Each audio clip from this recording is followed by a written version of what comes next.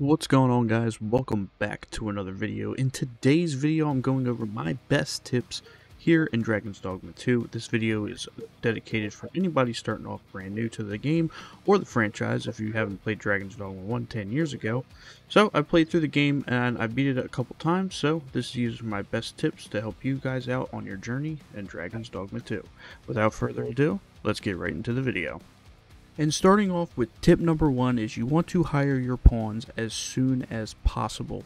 Now, as soon as you get out of the first part of the game, you'll go to your first camp and you'll activate a riftstone, and that way you can get your main pawn and then you can hire 2 other pawns to create your 4-man party, which consists of you, the Arisen, your main pawn, and 2 hired pawns. Now, you can advance search for level, vocation, gender, race, quest knowledge, and inclination. If you want to pick out a certain pawn if you'd like, but that way you'll have your party suited up as soon as possible.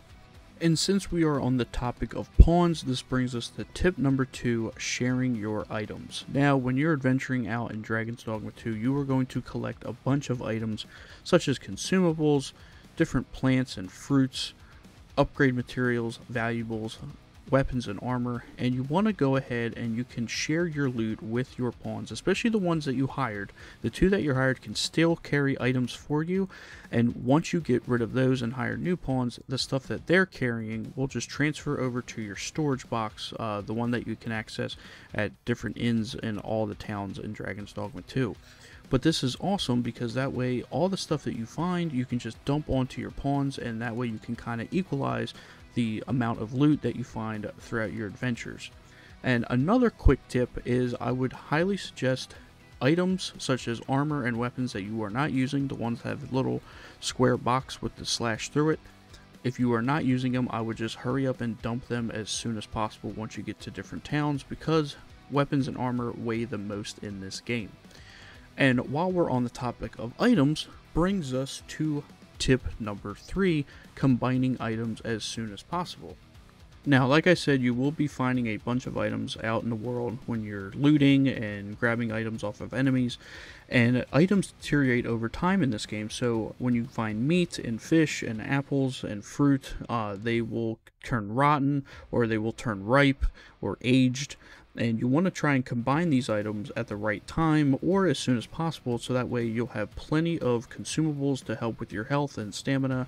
And if you have rotten foods, usually you can make lantern oil to help out with your lantern. Now, moving on to tip number 4 is you want to go and switch vocations as much as possible here in Dragon's Dogma 2. Now, the reason why I say that is because switching vocations can be a very positive thing, which you can unlock different augments for different vocations, because augments are like passive skills that you can apply to your current vocation, and once you level up different vocations, you can unlock all types of different augments, and you can create like an ultimate vocation class with the augments that complement your current vocation that you are using. And you can do the same thing with your main pawn. And also, switching vocations is very easy in this game. Once you unlock that vocation, you can just spend discipline points, which is just earned by, defeating monsters out in the landscape. You can just go ahead and spend the discipline points, go ahead and level them up, and then acquire different augments to apply to different vocations. So definitely switch around your setup every once in a while if you want to have different skills and augments applied to your vocation and to your main pawn. And the next tip I have for you guys is to save your gold. I feel like gold in this game is much more valuable, unlike any other RPG that's out there where you just have a ton of gold and you can kind of buy almost everything in the game. But especially, early to mid game, gold I feel like is very scarce, but you'll start earning it like crazy once you start completing quests and finding different people that will give you gold, and you can loot gold off of monsters, and you can get gold off of different chests once you start finding chests and stuff like that. But I feel like the biggest thing that you want to save your gold for is buying fairy stones, which are used to teleport around the world, upgrading your gear, and to also buy endgame gear. Even though, yes, you can find different equipment and armor out in the wild, but I feel like once you get to endgame, in my experience, all of the good stuff was behind a merchant. So I would just save your gold as much as possible and just focus on the fairy stones and upgrading your equipment, and I feel like you'll have a much better time at managing your gold. And also selling different valuables that worth more to different vendors, such as the jaspers and the onyxes. They are worth more in different regions, so keep an eye out for that. And my final tip to you guys is just go and explore Dragon's Dogma 2. Go and explore what Dragon's Dogma 2 has to offer for you. You know, the map is fairly large. It's got tons of gameplay behind it, tons of combat, tons of monsters to slay, and there's tons of cool secrets that you can go out and explore and find. And that's what Dragon's Dogma 2 is about. It's not about questing and trying to find the next NPC to give you a quest and checking off different quests off a quest log.